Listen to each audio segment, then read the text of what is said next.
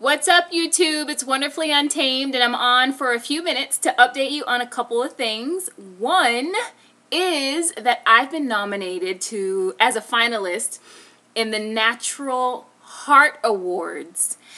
And this was just news to me today. I was on the computer earlier and got a message in my YouTube email telling me that I was a finalist. And I was like, whoa, who's nominating me? I remember one of my subscribers, I think it was Gracefully, oh no, I'm sorry if I'm forgetting your name. I know it's Graceful something, who let me know in the last video that I uploaded after I pressed my hair that she had nominated me for this. And I was like, wow, what is that? You know, tell me more about it.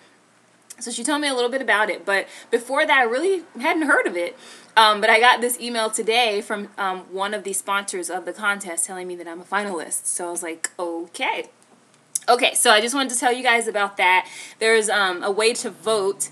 I'm contestant number 7 in the category of, I think the category is called Greatest Hair Length. No, it's like Greatest Length Achievement category. And the contest is for YouTubers who have less than, natural hair YouTubers who have less than 1,000 subscribers, and who I guess are just doing great things in certain categories. So I just want to say thank you for anyone out there who nominated me. In the finalist contest, I'm contestant number 7. So if you're going to vote for me, go to the Natural Heart Awards channel on YouTube. They have their rules for how you can vote. And then you just need to, in the comment section, put that you're voting for number 7, Wonderfully Untamed.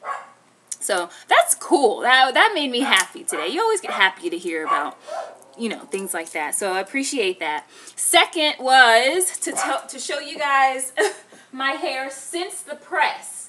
You know, because we're always sensitive about putting heat on our hair. We want to make sure, you know, things are going to go back to natural. And this did with no problems at all. I am going to upload another video about my whole process for washing my hair, especially after I've had it pressed and all that.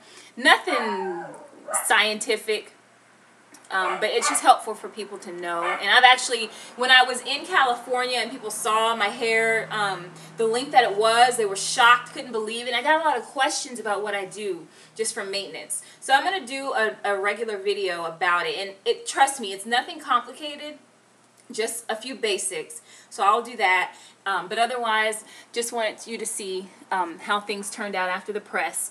And then some of you asked me for the name of the place where I got my hair pressed, especially some of the YouTubers who are here in Houston. And that place was called For the Root of You in Houston.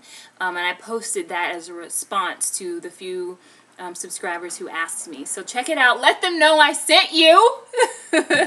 And the stylist that I had there, her name was Princetta. Sweet lady. Okay, so that's it. Last look. If you have any questions, you know you can always ask, guys, and I will talk to you again soon. Bye for now.